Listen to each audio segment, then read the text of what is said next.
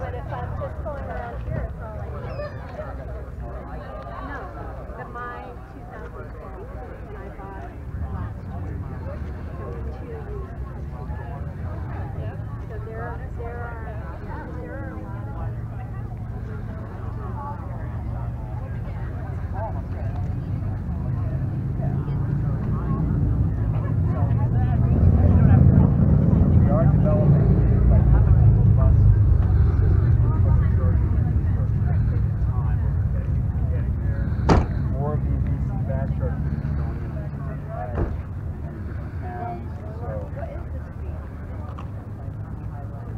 It's capped at 90 degrees.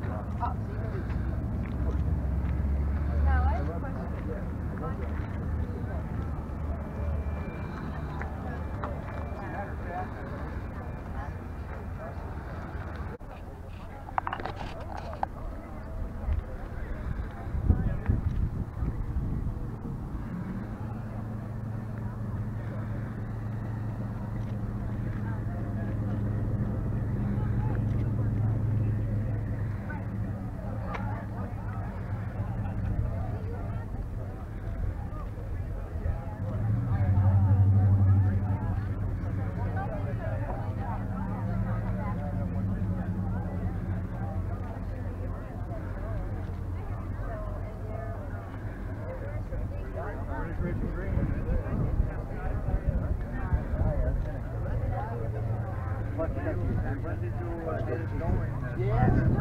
Well, I started, it did actually build January 1st, 2011. And in 2011, I think but it had, I mean, it was not done at that point. It was legal and drivable. So I can work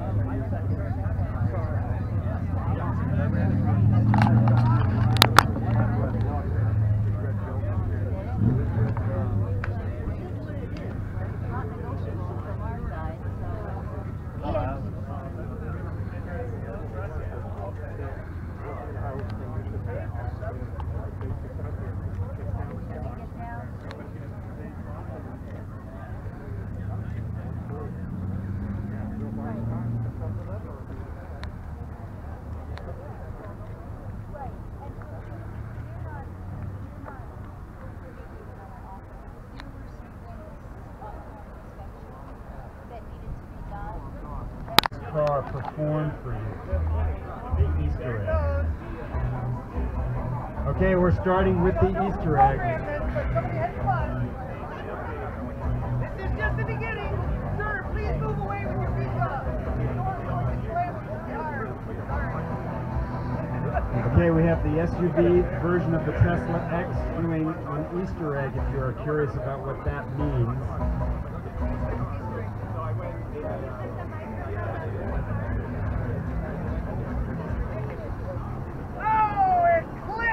Don't buy a Tesla! Done that before! This is real world. This is real world experience going on. Fred, what are you going to do about that? You're going to have to reprogram it. Really? Well, you don't buy the car for the Easter egg, I have to say. It's an add-on.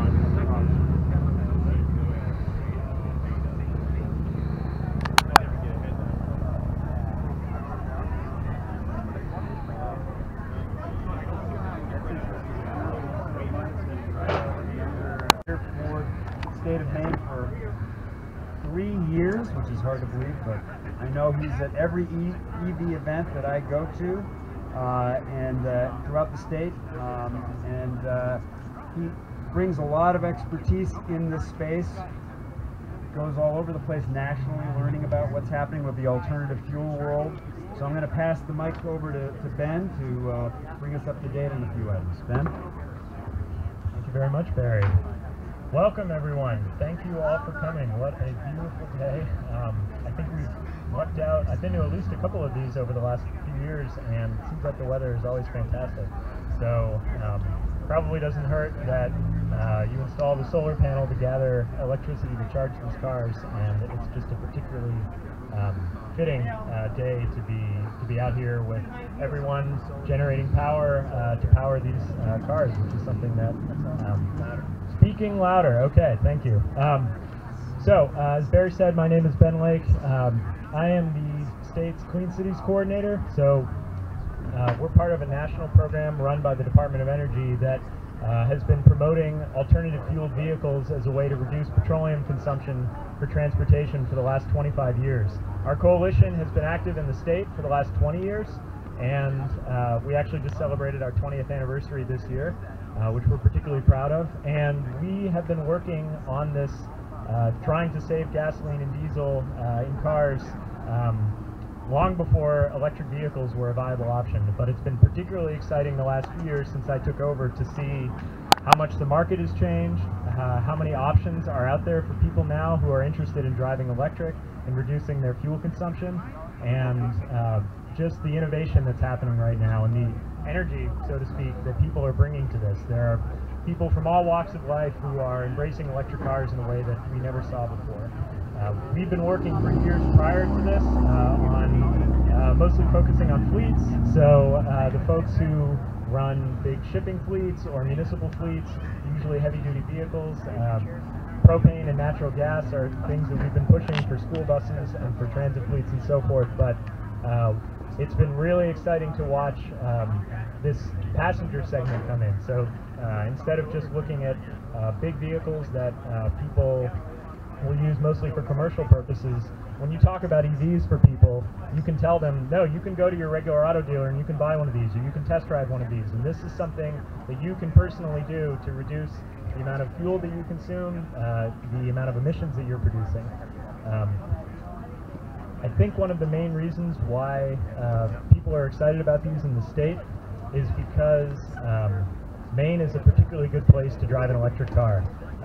Just nationally, just about anywhere makes sense to drive an electric car in terms of electric vehicles are just so much more fuel efficient, energy efficient than internal combustion engines. They can convert almost all the energy that they have stored in their batteries to drive the car forward, whereas with your average internal combustion engine, you only get about 30 to 35% of all the energy that's in your gas tank is going towards moving that car forward. Almost all of it is reduced or released as waste in terms of heat, in terms of noise.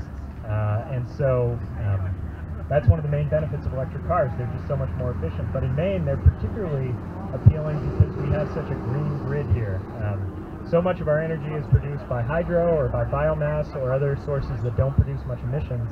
And so when you drive an electric vehicle in Maine, you are really benefiting the environment and really doing a lot to reduce your greenhouse gas footprint.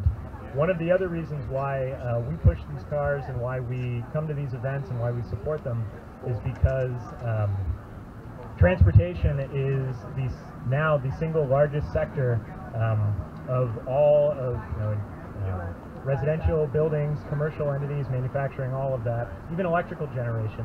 Transportation is now the single biggest emissions source in our state and nationally. Say that again, Ben? Transportation is now the single biggest source of emissions both in our state and nationally. We surpassed electrical generation a few years ago, and transportation continues to go up. While there are relatively simple and easy things that people can do to weatherize their homes and switch over from fuel oil to wood pellets or natural gas or other forms of heating, transportation is the toughest nut to crack when it comes to reducing emissions. And electric vehicles are a major way that you can help address those growing emissions. They are not the only solution, and we can make a really big difference. There are other things that we can all do to help reduce emissions and save our petroleum for other better things. One of them is taking public transportation when you can, riding your bike or walking, making choices about your businesses and about where you live that allow you to do things and recreate and shop and so forth that don't require getting into a car and commuting 30 miles or 40 miles. Obviously, the way that our land use patterns are set up, and especially in a rural state like Maine, that can be a real challenge, which is why electric vehicles are such a powerful tool, but they're not the only silver bullet. And one of the things that we do in our host organization, which is the Greater Portland Council of Governments, is work on trying to find solutions that all come together. Yes, we recognize that electric vehicles are a very important part of how we address climate change, how we reduce our emissions, but they're only one part. And so I want people to recognize how important they are and how valuable it is that you're all here and excited about these. And yes, they are fun to drive, and there's a lot of other reasons to be here and be supporting these, but there are other solutions that are necessary too. And we're all going to need to work together on finding ways collectively to address them through cooperation. So I'll get off my soapbox now. Thank you so much for coming. I'll say one other thing. We do have we brought our Chevy Bolt, that white Chevy Bolt over there, and one of the things that's unique about that car, I think, is that we have a 3-year lease on it, and we got it specifically so that we could loan it out to people for a week at a time to really experience what it's like to drive one. It's great that you're all here and you're test driving the cars and taking them around the block and up and down 26, but if you want to get a real sense for what it's like to commute back and forth to work, what it's like to pick up your kids at school, what it's like to go shopping and have this thing on a day in, day out basis, that's why we have the car. We're particularly targeting folks like elected officials and folks in the current administration and state government and so forth, the kind of people who are probably going to be making policies that are going to affect electric vehicles, and we want to make sure that they have a really informed opinion about what it's like to drive these cars and how practical they are. They're not just like golf carts, and that's what we hear a lot from people, and they're just fun to drive. So if you are interested, or you know anyone who might fit that category, who might be interested and might benefit from some time with our car, please come find me. I've got business cards. I'd be happy to chat with you. So again, thank you very much for coming, and look forward to the rest of the event. Thank you very much, Ben. Thank you very much. It's scary to think about transportation as now the single source of greenhouse gas emissions, the largest source. That's true, it's not the single, it's the largest source, and it's great to have an answer to that by looking at this technology. And increasingly, it's a superior answer. So I wanted to just introduce Sophie Janeway, who is the Climate Change and Clean Energy Outreach Coordinator for the Natural Resources Council of Maine, one of the sponsors of this event. NRCM has been a stalwart supporter of electric vehicle technology in the state. They're always at the State House. They're always helping organize these events. We have a lot of reasons to feel proud that we have such a dedicated environmental organization looking out for Mainers and helping educate all of us. So I want to welcome Sophie to say a few words on behalf of NRCM. Thanks, Barry. Can people hear me? Yeah. Okay, good. I'm going to try and talk loud enough. My name is Sophie Janeway. I work at the Natural Resources Council of Maine. How many folks here are familiar with or have heard of NRCM before? Awesome. That's great. Well, for those of you who haven't heard of us before, we are the state's leading environmental advocacy organization. We work in Augusta, around the state, both to empower Maine people and to protect Maine's environment and all the special places that we love and hold so near and dear. But a big part of what I do is working on climate change and clean energy policy, and clean transportation is a huge part of that. Anybody who's turned on the news today, really any day, has probably seen the recent impacts of how climate change is impacting Maine, and how it's impacting our entire state and our entire country. From what's happening in Florence to increased rates of Lyme disease around the state.